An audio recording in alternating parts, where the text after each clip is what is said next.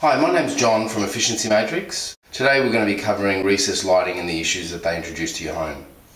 Downlights cause massive problems with air infiltration and R-value consistency above the ceiling, degrading the building envelope. Looking at the material a downlight is made of, you can really understand the magnitude of the problems that they introduce. Inherently, temperatures transfer faster in areas of weakness, so it's critical to ensure a consistent building envelope. 5% breaks in insulation above the ceiling can potentially result in 50% degradation in R-value.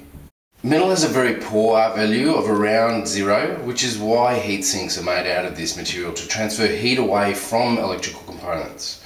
Plasterboard has an R-value of around 0.059, while the insulation in a ceiling here in Melbourne should be around 3.5.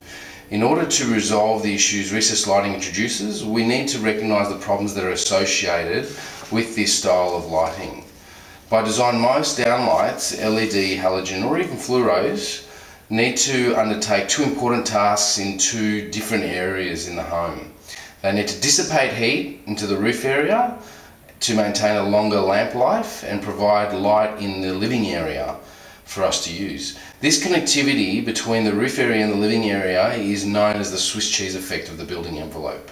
In this video we retrofit 42 downlights with 5-watt LEDs and implement a solution to allow downlights to be energy efficient for heating and cooling.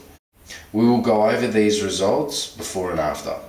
Efficiency Matrix sealed downlight covers have an R-value of around 0.5 to completely stop draft effect in the case of ventilated fittings, gimbal fittings.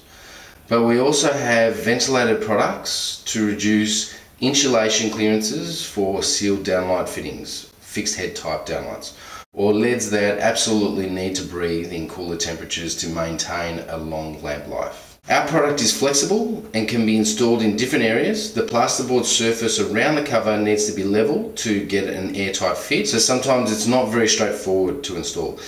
Installing from below the ceiling is possible depending on which product is required and the size of the hole your recessed luminaire requires.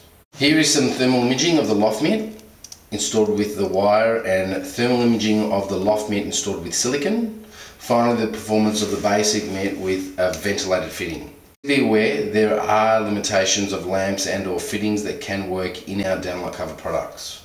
Please refer to our website or consult us for certified tested lighting products. Our website is www.efficiencymatrix.com. LEDs produce very little heat compared to halogens, but they are also a lot more sensitive to failure when operating in elevated temperatures. Unless specified on our website, do not mix and match products. Contact us first. As you can see, the loft mitt downlight cover creates strength over downlights. Before our loft mitt downlight covers were installed, there was about a 27 metre crack by 1 centimetre in the home. After installing these covers, we reduced the size of this crack to 21 metres and enabled R-value strength above the recessed luminaires. With an improvement in air tightness and R-value consistency on the ceiling, there is significant cost savings to be realised, reducing heating and cooling costs.